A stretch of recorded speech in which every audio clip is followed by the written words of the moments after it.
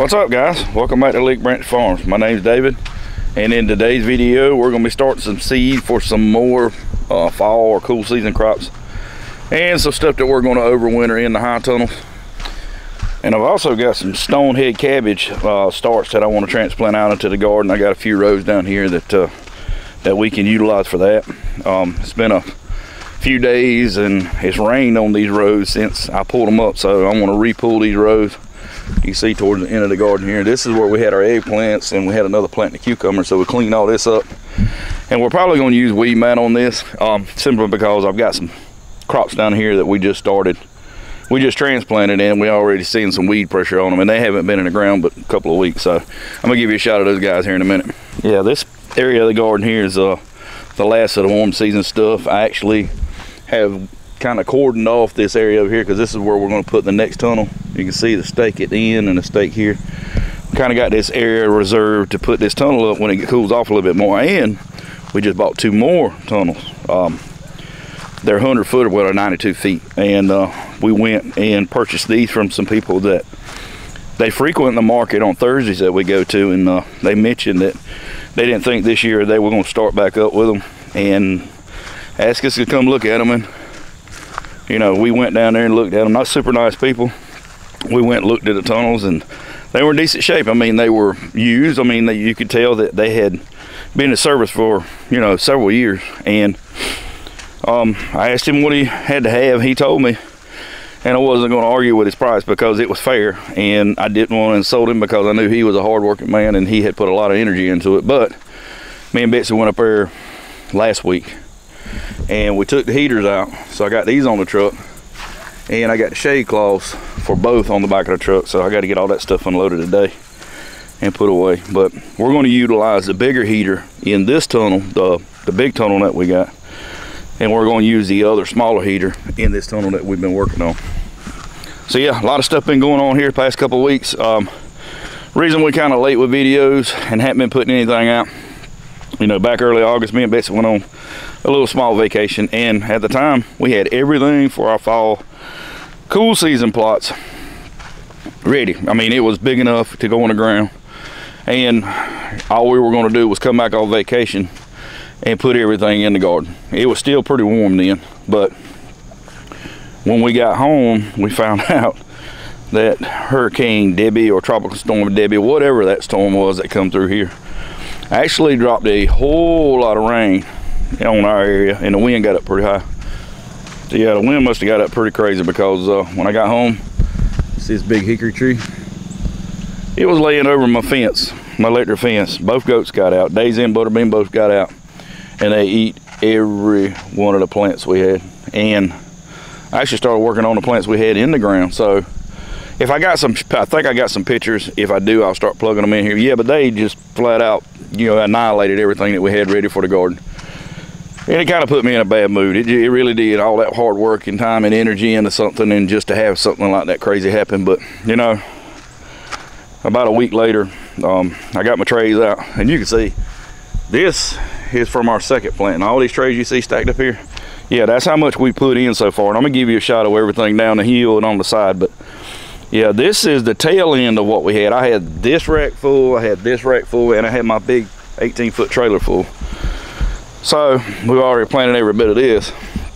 Everything you see now is what we're kind of waiting on to get a little bit bigger, and some stuff I've restarted, stuff that I know is going to go in these tunnels when it starts cooling off here in about 2 months. But you got some leftover tomatoes, which those are going to go in the tunnel. That's going to be our fall tomato. Yeah, I lost every one of my fall tomatoes. I had to restart them. These are BHM 589s. Got some broccoli. I think this is, yeah, Emerald Crown. Got some cauliflower, Absolute, some more cauliflower, leftover rutabagas, and stonehead cabbage. All this is kohlrabi, beets, Brussels sprouts, and leftover kohlrabi, green onions, leftover cabbage. So other than that, everything is in the ground and off to the races. So I'm gonna start on this side and kind of work my way down the hill. So just bear with me. So this is a tunnel we've been working on slowly but surely. We had tomatoes in it, we've had cucumbers in it, we've had a little bit of everything in here, but I'm kind of working my way to cool season crops because we're going to close this thing here in about a week or so. So lettuce, got a little bit of kohlrabi on the end of the row. More lettuce. This is big grown for heads. Kohlrabi, I just planted this yesterday. And I got to clean these 2 rows up here. I'm thinking more than likely we're going to be bright light Swiss chard or something along those lines. And over here, leftover green onions, which those will be coming out here pretty soon. And I'm going to put another row of carrots here. There's a row of carrots. That's a row of winter boar kale. These 2 rows used to be cucumbers. I'm going to take those out. I'm going to put carrots in. 2 rows of peppers. These were stragglers that I had just left in trays, and I just plugged them in the garden. And I'm gonna be honest with you, they're putting on some impressive peppers, and to be field peppers. And then a pretty rough looking row of cucumbers. Like I said, we have been hit with a lot of humidity over the last 2 weeks. Though it's been pretty comfortable around here. It's been the low 80s, just a tick of humidity, not much. Comfortable. I mean, enough to work in. So we've been getting a lot of stuff done. So I'm gonna take you down here. I'm gonna show you what's in the tunnel right now, and then we'll go down the hill. So everything you're seeing right now is what we're going to carry to market throughout the fall and some of the winter. Now we will replant stuff in the tunnels for winter production. It'll just be kale, kohlrabi, lettuce, greens, radishes, things like that. Stuff that I call them low light loving plants, things that'll grow in low light, and celery, things like that. Our tomatoes will be done, peppers will be done, all of the stuff that we can grow throughout the year. We won't have any of that, but it'll be the greens that gets us through the winter. So in here we got the same peppers that we planted back, what was it, June? May, June, and they've been, the jalapenos are going crazy, man. These are red deuce tomatoes. I haven't trellised them. I got the front end trellis, and then I got caught up on something and got behind, so those guys are running on the ground. This row of tomatoes don't worry about, because they're fixing to come up, and I'll tell you why. And the last planting of cucumbers, these are Excelsiors. So you remember, these are the parthenocarpic and the genoecious variety, so they don't need bees. That's why I chose these varieties to put in here for fall production, because when it starts cooling off, the bees are going to go away, so we won't have that. But these tomatoes are going to go out. This row hasn't been planted yet because that biggest heater I'm going to put up in here, and I'm going to need to get the tractor in here to put that up, so I'm holding off on planting anything else in here until I get that done. All right, so the plot directly beside the tunnel is where we got all our cabbage. So we got Capture, Thunderhead, Ruby Red, or Ruby Ball Improved, I'm sorry. And then we move on to Bronco cabbage, Moore's Head and collards, Georgia collards, and the rest of it is top bunch till you get to the last row, and that is rutabagas. First time I've grown rutabagas, but these things have, and guys, I transplanted them. I don't know, no, I put together a video when I planted these guys, but you won't believe it, because when I started the video, I was calling this rhubarb in this rutabagas. So I had to ditch that video. Anyway, I transplanted those a week ago, and man, they have exploded. They have took off to the races big time. All right, so I'm gonna go down here at the bottom, and I'm gonna give you a shot of what we got going on down here. You guys don't get to see the bottom part too much. I don't usually particularly grow down here throughout the warm season, other than just broccoli and squash and stuff like that, but I don't utilize everything. But during the fall we use it for onions and all. This will be the onion plot. Down there will be for probably turnips or something of that nature, and we've got some turnips. This right here started out to be greens, but you can see how it washed out real bad, and I don't know if it's going to recover. I may have to replant it.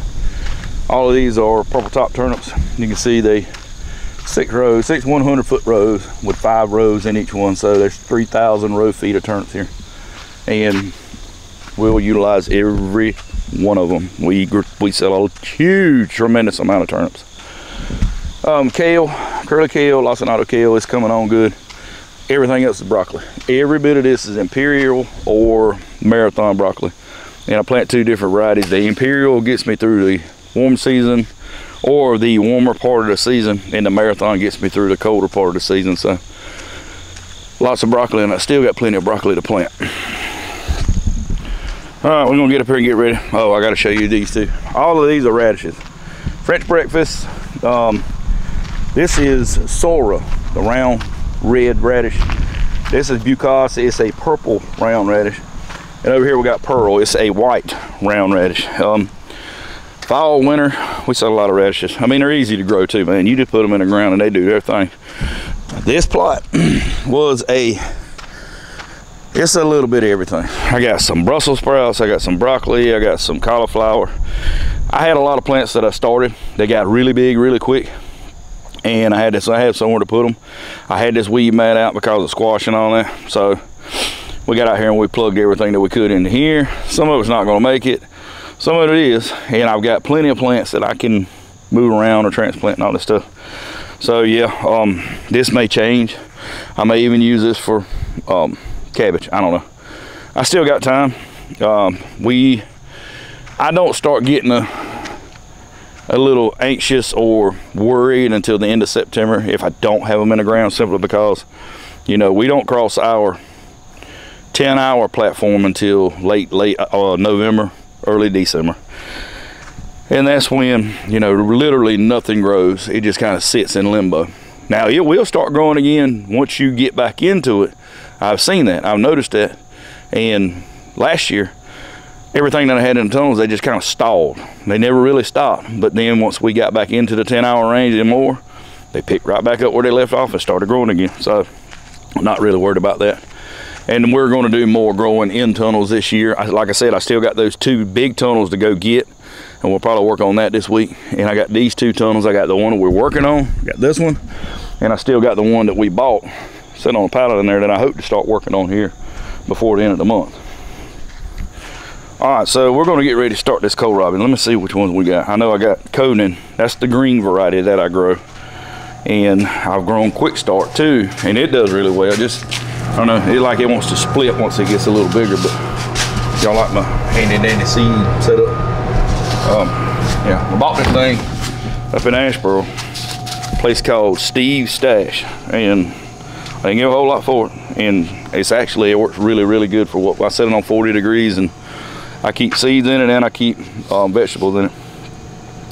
But yeah, this is a red or a purple kohlrabi called Constance. Got it from Seaway, and I'm gonna start 2 338 sales today, so that'll be, you know, about 650, 660, 676 plants. So if we get 600 out of it, that'd be great, because it takes about, I don't know, I plant them, the 50-foot rows, I plant them 6 inches apart, so it takes 300 plants for a 50-foot row. So one of those trays right there will do 1 row. And I've got 1 row of green and a little piece. I've got 2 trays started over here for 2 more rows. So I'm gonna catch up and do 2 rows of red or 2 rows of purple, and we will probably wind up putting them in here somewhere, maybe in a tunnel, I'm not sure. But yeah, we'll get started on this. I'm gonna kind of show you the process. It's really straightforward, simple, anybody can do it, and kind of give you a background on how I start these seeds, because they're kind of small. They're like, they're almost like kale or collards or broccoli. They're about the same size, and I use a small, I call them thump seeders, but I'll get into all that in a minute. Let me get some soil in some trays, and then we'll get at this.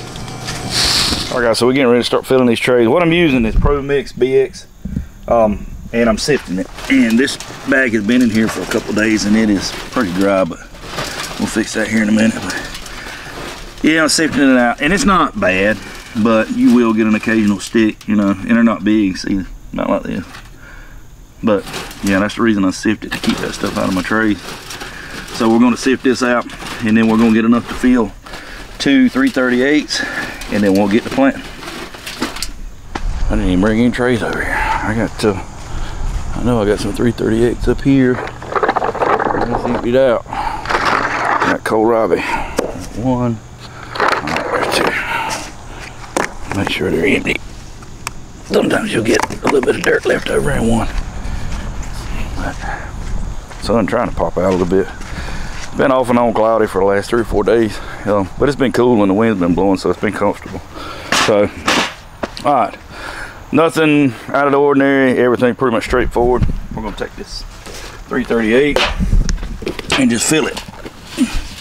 Not gonna pack it, not gonna compress it. We're just gonna fill it up. Break it down. Make sure all the cells are full. Nothing, you know, unusual.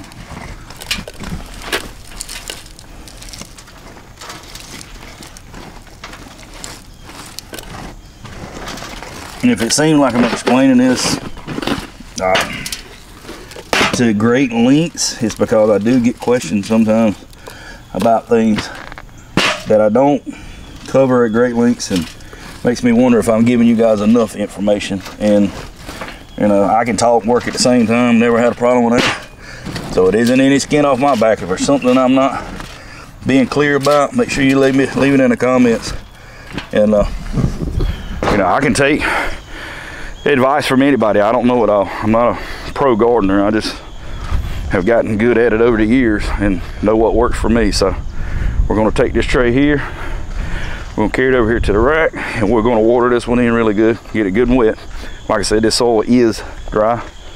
It's not crazy dry, but it is dry. So let me turn the water on. We'll get the water and everything in. All right, so we're going to wet this thing down really good, and you can see how dry it looks. And basically, we're just going to give it a really good sprinkling to get it started. And you can see Pro Mix is pretty good about sucking the water up, whether it's wet or dry. And it's got a wetting agent in it. That's why you can't use it if you are an organic farm. They won't let you use it. I've checked into it, trust me. And there's a whole backstory on, you know, when we started to be organic or naturally grown certified. And I won't get into that now, but let me tell you this, so there is a lot that goes into that. Anybody that is certified naturally grown, anybody who is organic certified, they have done their work. They have put their work in, and they deserve everything that they get, because it is a lot that you have to do and have to not do to be certified naturally grown or organic certified. I'm gonna just leave it at that. I'm not gonna get into all the details, but I wasn't ready for it. My farm wasn't ready for it. My beds were not where they needed to be to get ready for that. So for the sake of production and, you know, the growing year, we opted out this year. Maybe something we'll look at later on, but I didn't have the time to put into it that I needed to put into it to be successful. So I kind of went back to what I knew. All right, this is looking good already. So you see how it's still pulling the water in, but it's just before puddling up. That's what I'm looking for. I don't want it overly saturated, but I do want it wet to the point. And another thing is, I go by feel. I feel the weight of it. Yep. Drop it. See how it kind of compresses down in there a little bit more. That's because it's good and wet. And that's okay. What you see is okay. So we're going to do this side and pick that out. And that's a good tray right there. You see how it went down some? So everything in there is not more or less compressed, but it filled all the air voids out of it. And what we're going to do is plant into that, and then we'll put more soil on top of it. All right, guys, so here we have the purple kohlrabi that we're going to plant. And this is what I call a thump seeder. This is what I was telling you earlier that I use for a thump seeder. And basically they got a dial, a number that goes around here, and you can open it up and you can see the holes in the end of it. That just tells you how big. You know, the bigger the number, the bigger the hole. So normally what I do is leave it set on 2 for cabbage and stuff like that. But I'm gonna show you what kohlrabi seed looks like. Not crazy big, but it's not crazy small either. Kind of middle of the road. Reminds me of broccoli a lot. And if I can get it open, these seeds are treated, so it's going to be a lot easier to plant because you can see them. But normally they're kind of a darkish brown. I don't know if you can see that. Kind of a green color. Got a coating on it. And yeah, we just put them in the seeder. We're going to put more than that for sure. And I keep a pair of tweezers because if I overseed, you know, for some, because you can do it with these, I can get them out right then. I don't have to worry about wasting seed and wasting plants when you have to thin them, which kohlrabi you don't really thin. You can plant them in bundles. I know people that plant 3 to a cell, and that's the way they transplant them out. It's 3 to a hole because that's how they harvest them. And That's okay, but we're shooting for a little bit bigger kohlrabi. We're looking for, you know, not quite softball size, but definitely baseball size, maybe just a tick bigger than that. So I'm gonna go through, set it on 2, and that's basically what you're working with. And I'm gonna flip it just a little bit. See this here? It's full of seed, and we're gonna go through each one of these cells, and we're gonna put 1 seed in each one of these cells. And you can see I'm thumping it with my finger as I go. That moves the seed to the end. Let's see if I can give you guys a shot. That moves the seed to the end of the little ramp. Sometimes it gets clogged up and you have to, you just move along like this, and you drop 1 in every cell.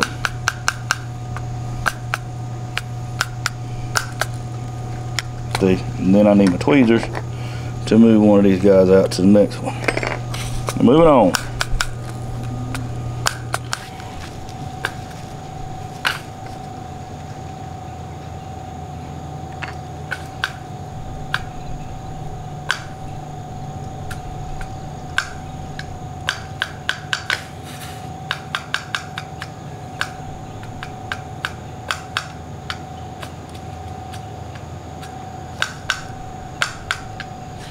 Alright guys, so we got the first tray in. You can look, this is what it looks like when you get them in there. Yeah, pretty average, pretty normal. So what we're gonna do is we're gonna go back in here to the soil bucket, and we're gonna go ahead and put some on the top of this. I'm trying to hold it. This tray's heavy when it's wet. Hold it with both hands. So alright guys, again, nothing out of the ordinary, just basically I'm gonna go over the top of this, and I'm gonna sprinkle soil over all these cells. And what I'm basically doing is leveling everything off and filling them up.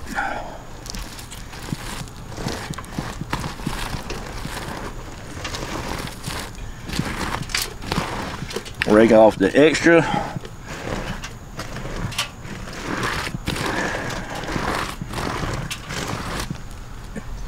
And now we gotta make a tag. So, all right guys, so that's the first one. That's the first tray of Constance Kohlrabi 915, and I'm gonna leave that sit there. I need to water it in, but I'm gonna do one more tray here in just a little bit. Got another tray that I'm gonna do of that same variety, but I want to get out here on the tractor and we'll pull these rows up where we're gonna plant this cabbage at, either cabbage or cauliflower. I got enough of both. See, I want to look and see what I got to do to get this cabbage planted today. But this is kohlrabi also. This is green kohlrabi. That's Conan. It was started on 9/7. So a week ago, and that's what it looks like now. So kind of gives you an idea of what these others are going to look like. I imagine being they're purple variety, they're going to come out, you know, a little bit of a different color, maybe green leaves, purple stems. I don't know. I've never grown it. So we'll see. I'll keep you guys updated on how long it takes to germinate and what it looks like once it comes out of the tray. All right guys, so I think that's where we're going to call a wrap for this video. I hope that gives you a little insight on how to start like kohlrabi, broccoli, collards, you know, kale, all those seeds of the same consistency, same size. You would start them the same way. You know, you may not start 338 cell trays of them unless you're a market farmer, but 4 cell packs, 6 cell packs, whatever, you sow them the same way. So I got the rows pulled up where I'm gonna plant the cabbage. You can see I got 6 rows here. I went ahead and pulled that last row of cucumbers. It really wasn't doing anything, but I got the weed mats out. So what I'm gonna spend the rest of the day doing is rolling these weed mats out. Go ahead and get the staples put in, get everything anchored, and get ready to start burning holes. Now I don't know that I'm gonna get it planted today. The wind's kicking up and it looks like it's fixing to cloud up. So I'm gonna get as far as I can with the mat and go ahead and get enough rows laid out for cabbage and probably some cauliflower.